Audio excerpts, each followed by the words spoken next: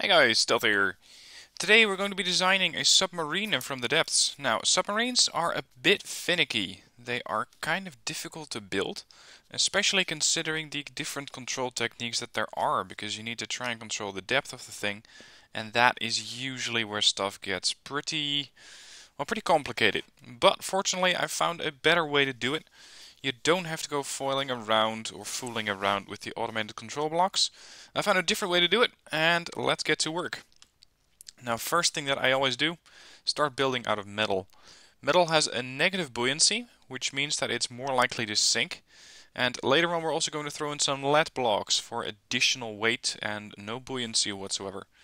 For now, let's just start by laying the bottom of the ship. For some reason... never mind. There we go. Alright, metal block, 4-meter beam, right through my character. Now, this is not going to be a massive submarine, it's going to be a basic submarine. And this means that I'll not be putting on every possible weapon system that I can. That's not the aim here. The aim is to understand how I build these things, why I make the decisions that I make, and how you can expand upon this design later on. Let's go with a couple of diagonal beams. This is going to be the outer edge of the hull. This is going to be a single hull submarine, by the way. You can, of course, take the design ideas that you're getting from this video and build your own double, maybe even triple hull submarine, which by that time is going to be a pretty large structure. There we go. Now, let's talk about propulsion. What you're going to be needing is a little bit of power, and I've found that while fuel engines can do that job, there is an easier way to do it, especially if resources really aren't that much of a concern. And that is by using RTGs. I'm going to use a simple 2-meter RTG. Then we're going to throw in a large battery pack, and I'm talking large. This is the battery storage 3x3. And then finally I want to have an electric engine. Like that. It is taking some power, but it's going to take quite a while for this thing to charge up and this engine to actually start producing any decent amount of power. Alright, actually this RTG needs to be a bit more like that. There we go. Okay, let's seal this hull off at the edges.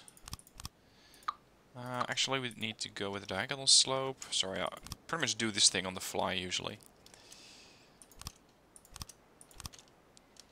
There, fill up the rest of the edges here, like that. There's the top edge of the submarine. Now this is the back of the sub, so it doesn't have to be particularly edgy or rounded off. Make sure that you place a propeller at the back of the ship. I'm personally going to go for a huge propeller. There, it's providing 100% force directly forwards. And then just add a rudder right underneath that. There. Now we can maneuver. Well, we can maneuver, we have power, we have a propulsion system, but we don't of course have control. That's something that's going to come later. Now the beauty of this is that you don't need any kind of fuel, and that saves you so much space aboard this ship. Because now I have a very, very small propulsion block. This is providing all the energy that I need on this ship.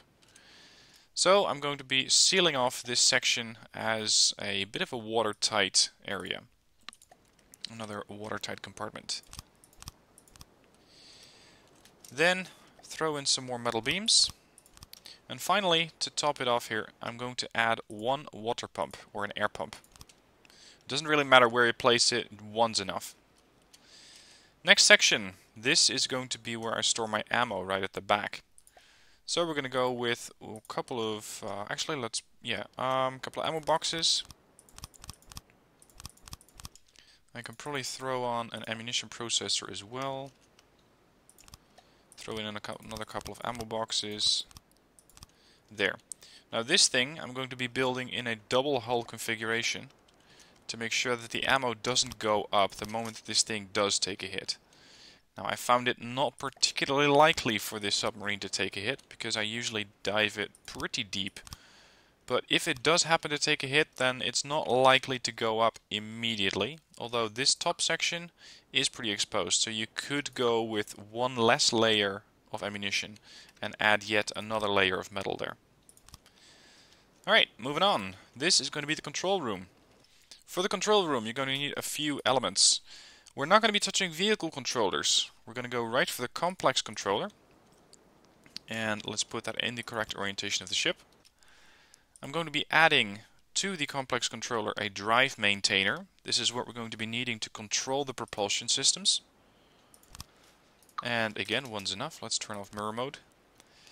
This thing means that the screw is pretty much going to behave like a normal bit of propulsion. Whereas if you set this to the complex controller, it's only going to provide thrust for so long as you keep pressing that button. I don't want that.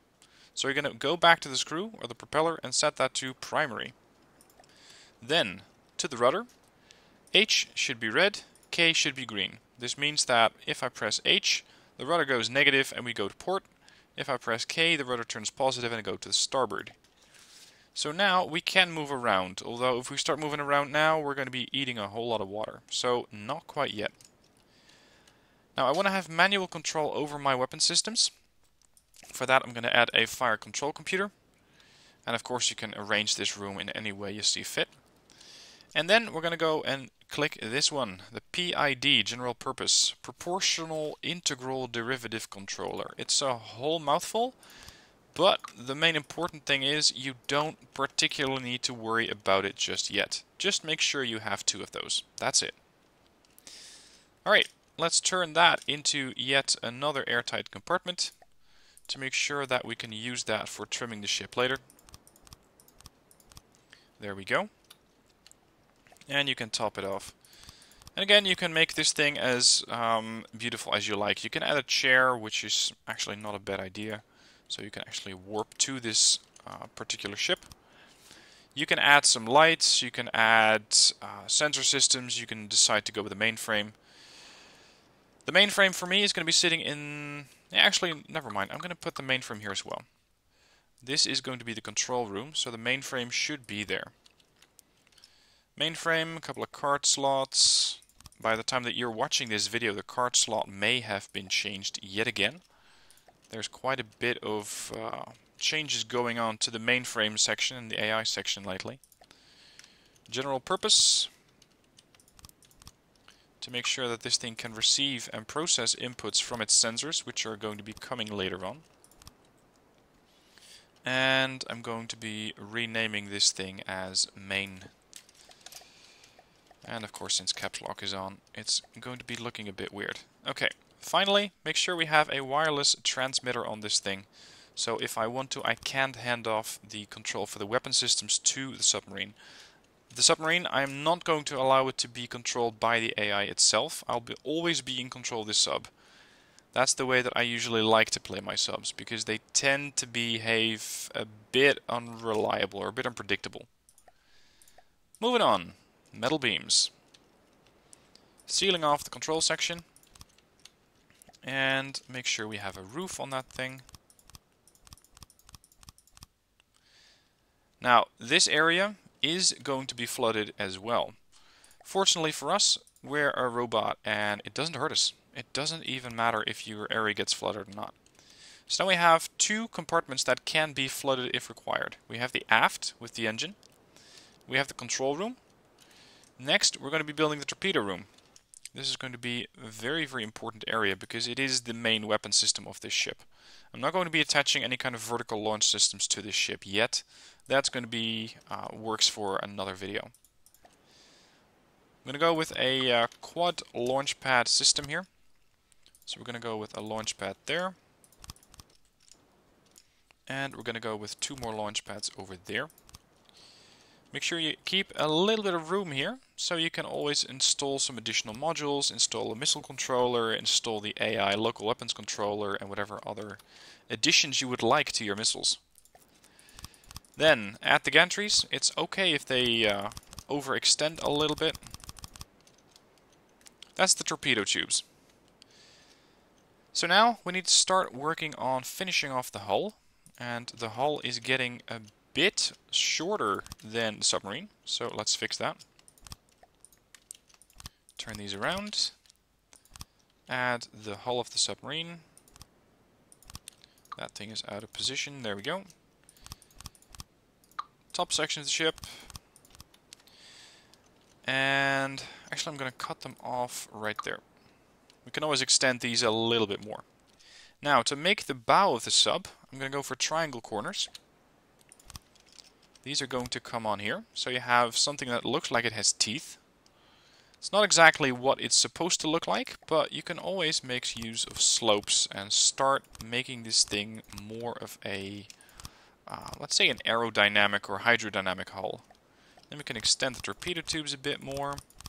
Now these are some very, very long torpedo tubes at this stage. I mean, the amount of slots for additional modules that you have here is getting a bit extreme. But of course you can make that as small or as large as you see fit. Now important is that you seal off the torpedo area. This is critical because once you've done that, you're going to place down yet another air pump. And this air pump will control the torpedo section. Because while it may look like water can enter through this torpedo tube, it's not actually the case. As the game is saying, there is a volume in this area, or in this room, and it is not breached. Even if I put the ship in the water now, so let's make a big splash, there we go. You'll see that the sub more or less floats. It's because we still have all those air pumps. It's floating pretty neatly, although the back seems to be slightly heavier than the bow. So it's time to balance this thing out. Make sure that it's pretty much even. Let's add a lead block over in the bow. Now we're getting there. Stern is still too heavy. Let's add some more. There's no really clear rule for this. You just gotta make sure that the thing looks like the top end is pretty much equal to the waterline. And considering there's a bit of swell from the waves, I'd say it looks good this way. Taking it back out of the water, time to add some controls. And this way we're going to be using the hydrofoils. Very, very important. Make sure the hydrofoils for the stern of the ship are pointing backwards. Yes, that's right, backwards. Once you have those, make sure you have mirror mode on. Otherwise the ship is going to be behaving very, very unreliably and it's going to start spinning like a corkscrew. You don't want that. It's going to look really silly on your sub. Then you add some more to the bow. Make sure that these are oriented forward. Again, very important. Next up, time to make sure that the AI can actually see something. So I'm going to extend this hull a bit more. And I'm going to be adding some connectors. The bow connector is going to be used for a passive sonar. You can go active, but I prefer passive in order to keep my sub hidden. I don't want to be broadcasting my position. This is usually how I build my subs. You can go with active sensors, you can go with an active sonar, but submarines and surface ships that have a passive sonar can actually detect this beacon. So make sure you're going to be a bit careful with that. You can always add a wireless snooper, very, very useful, because this thing will also allow you to be a passive sensor. The thing is, if I place it directly behind this one, the passive sonar says I can no longer look to the back of the ship. And that's fine. We're going to be adding a few more. Moving on, you can also add a retro reflection sensor. Again, it's a passive system. And this passive system will make sure that you don't send out anything that you don't want to be sending out.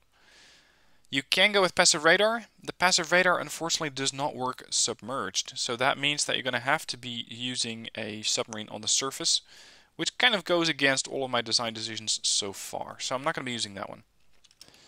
For now I'm going to be leaving one slot open in case I want to add another sonar or another sensor later. Now make sure that this thing looks nice and hydrodynamic. So I'm going to be using a downwards triangle.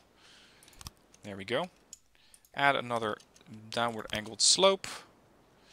And again, one like that. And a downward slope here. There we go. Make sure you have a wireless receiver on this thing, otherwise it will not be able to send those signals to the sub, which is bad news. Or to the mainframe. I'm going to be doing the same thing on the stern. It's just going to be a bit smaller because I only want to have a passive sonar on there. One connector block will do, one receiver block, and finally one passive sonar block. Again, make sure it looks nice. I think that once again the triangle corners will look quite nice on this thing. One there, automatically mirrored, downward slopes, there. Now these things are sticking out slightly, and you can see that this thing is saying, hey, my line of sight forward, that way, is blocked. That's right, he's looking at these sensors. That's okay. This one is able to look forward and port and starboard. This thing is going to be looking everywhere except forward. So this thing is going to be looking towards the rear of the ship. And that's all I need as far as sensors go. Now, it's time to get this thing into the water and get her moving. So I'm going to exit build mode. I'm going to jump to the chair of the ship. And here I am, right in my control center. The submarine currently floats, and that's because we have all of that air which is currently trapped inside the sub. Let's first make sure that the rudder actually, or that the propulsion actually works. If I press U at the moment, or J, which is usually the control keys for the propulsion, you can see that it doesn't quite work yet. That's because there is no specific controller that's being told what it needs to do with that block. For that you need to adjust the drive maintainer. And the drive maintainer controls the primary drive. That's why you set the main propeller to primary earlier. And then you click the controls that you want to have your ship to be able to move forwards and backwards. For me that's U and J. That's all that I need here. Let's test if that works. Propeller starting up. Let's see if the rudder works. This is H that I'm pressing right now. And finally K. I don't mind if my submarine rolls a bit. I think it actually looks the part. A submarine does roll a little bit when it's turning. Now, it's a submarine. Let's make it dive.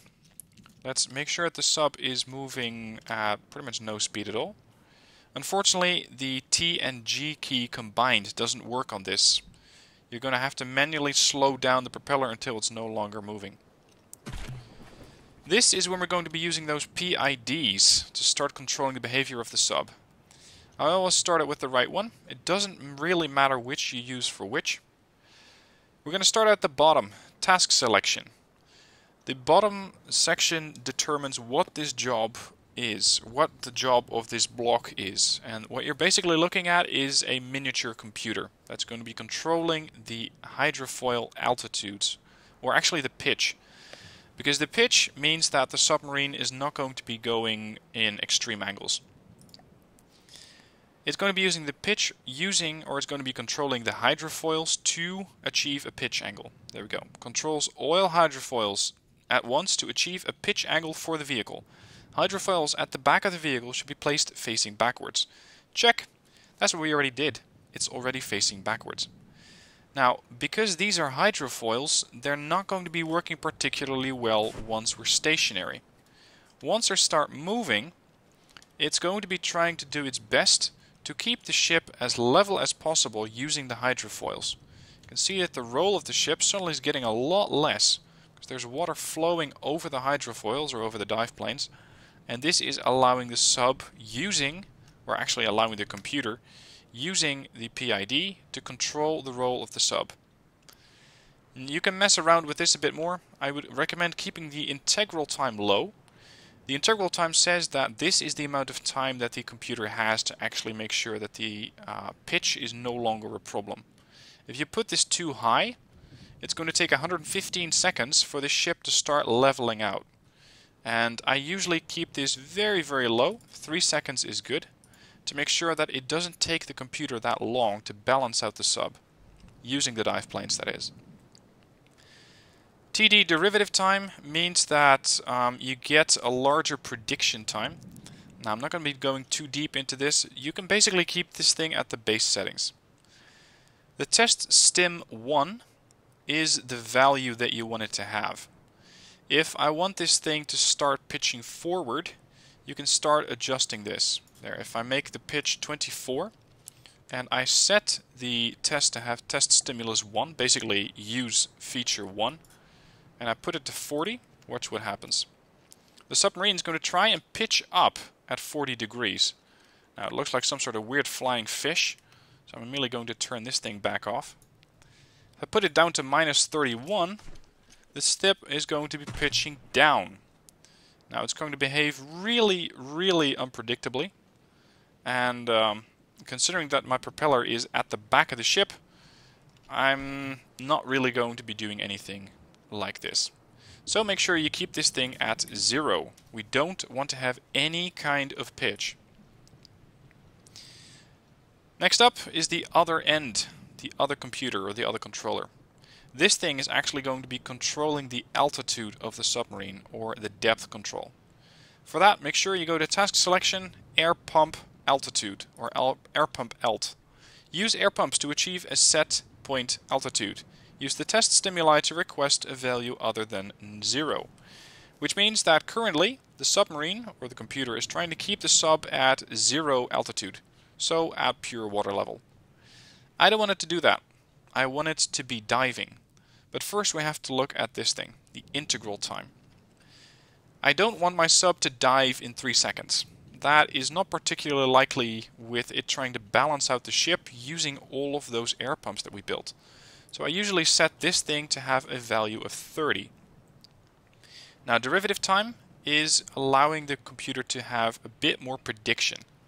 The PID controller will use the derivative time to predict how large the error will be, which is the error between what you want your depth to be and what your depth actually is. I want this thing to be able to predict a bit further. So if it can look farther into the future by setting this thing to, for example, 5, this thing is going to look 5 seconds into the future and go, hey, am I at the correct depth? If no, start adjusting. Finally, you can keep the gain at 0.0 or 0.01. That's good enough. Now, set test stimulus to test stimulus 1. And let's make sure that we put this at, let's say, minus 50. And here we go. We're submerging. Now, the dive planes that we set earlier, or the hydrofoils, are keeping the ship perfectly level. We're slowly going down. Altitude is minus 9, minus 10, minus 11. And what is happening right now is that the computer is controlling all of these air pumps. They're currently switched off because the sub is trying to flood all of those floodable bays. And the next step is for it to reach 50 meters below surface, or an altitude of minus 50, at which point it's going to level out. So let's just have this thing dive. In the meanwhile, I'm going to be setting up the torpedoes. These huge torpedoes. Let's add a couple of sets on the fins of the back. 2 torpedo thrusters or torpedo propellers. 1 fuel tank. I always add a regulator because these things can actually, let's make it 2 fuel tanks. This thing has torpedoes that are so large that they can go for miles and miles. Regulator, keep it alive for another 180 extra seconds. Add a ballast tank to keep this thing submerged. I always want to try and hit below the waterline of any kind of enemy target. And for a torpedo I usually use explosive warheads. You can also go with EMP warheads if you want to be doing a bit of damage to the weapons controllers. And finally add a torpedo sonar. I'm going to be replacing 1 torpedo sonar with a 1-turn so that I can actually fire behind the sub. This is what's known as a throw over the shoulder, where the torpedo fires a torpedo turns around, bypasses the sub, and hits something behind the submarine. I want this set up for all my torpedoes, so switch that out, and there we go. Altitude is currently still going down, minus 56, minus 57, minus 58. I set this thing to dive to 50, so what I need to do is up the gain a little bit, to make sure that the submarine understands that it's not quite behaving the right way. Now, to be perfectly honest, I haven't exactly figured this out yet. It seems to be, at least for me, a bit of trial and error. And let's put this thing at 20 to make sure the sub has 20 seconds to start predicting or to start adjusting the value that it needs to be in. You can see we're still going down. Let's try to level this thing out. Put it to 0.5. Submarine is now coming back up. Minus 70. Minus 69. 68. 67. 65.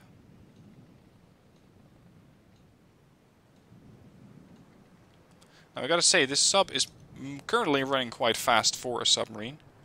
So let's slow her down a bit. You don't need all of this power, all of this speed. 5 meters per second is perfect. Current depth, minus 51.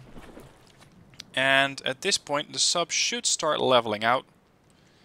And there we go. It's currently at minus 49. It's going to be holding around minus 49, minus 50. And that's it.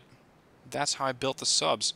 Now what you see other videos doing, and that's why I haven't done it before, is you need to be able to use advanced or automated control blocks which are trying to set the depth using the hydrofoils, which you can do, but the hydrofoils are for me here to manually or to actually stabilize the sub. They're not actually here to try and take control of the depth. If you do that, the submarine's going to have to maneuver at all times. It's going to have to move. And I, for one, can basically turn off the propulsion systems, which will cause the sub to start maneuvering a bit unpredictably. And again, you can add additional spinner blocks on the sub itself or in the inside. So I only really need the hydrofoils for this thing to float stably. But other than that, I don't really need it for anything else. Now, as a final test, let's hand over control to the weapon systems. So I have selected a different slot, and you can see that once I'm actually starting to get back up to speed, the sub tries to level out again. It tries to get a negative or a neutral pitch of minus nothing or plus nothing. A pitch of 0 using the hydrofoils.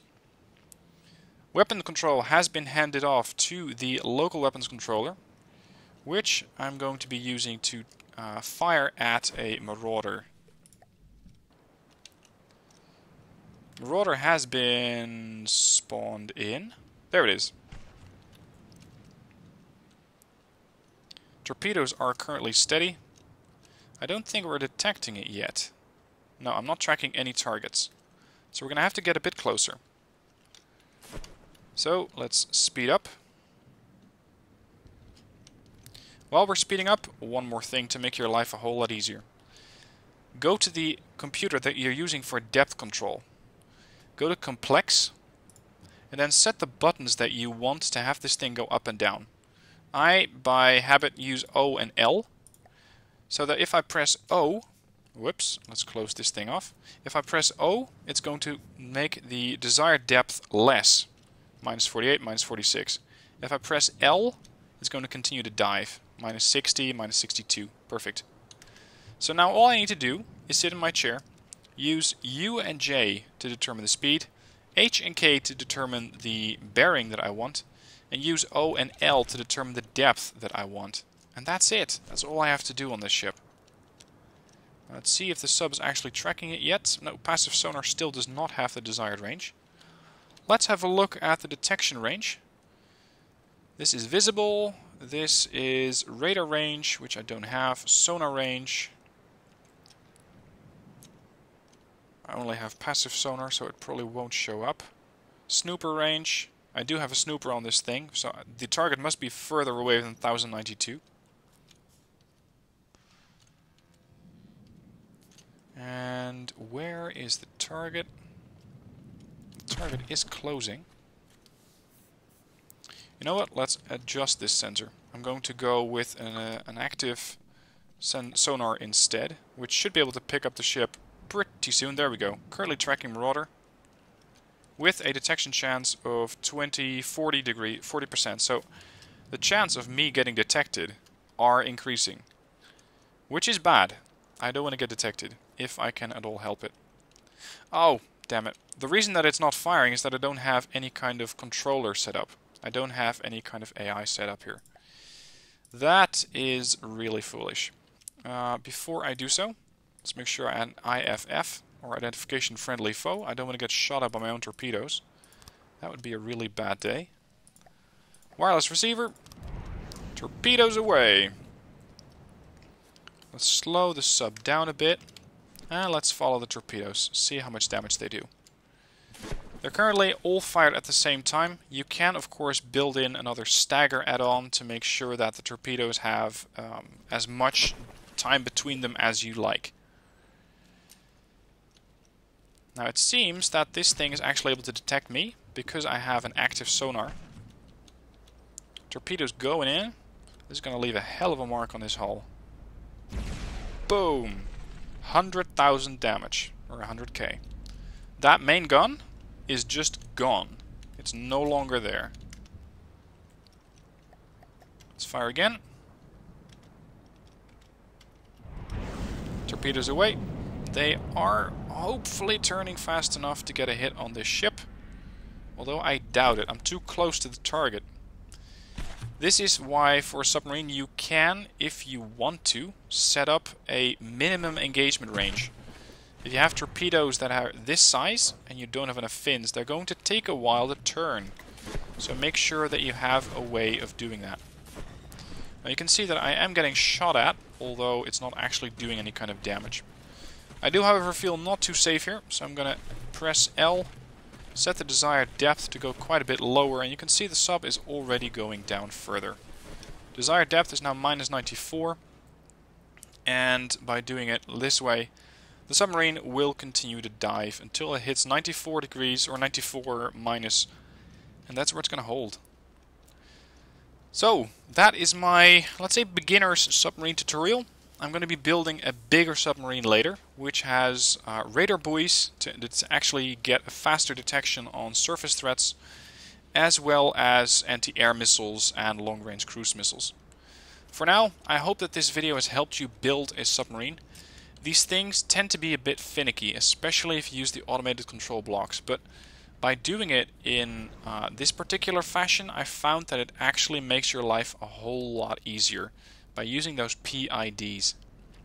So, thank you for watching. I hope you found it useful. If you did, please give the video a like so I know that was useful. If you have any questions, let me know in the comments down below. And otherwise, good luck building your submarine, and let me know what you've come up with. Thanks for watching. See you soon for the next video.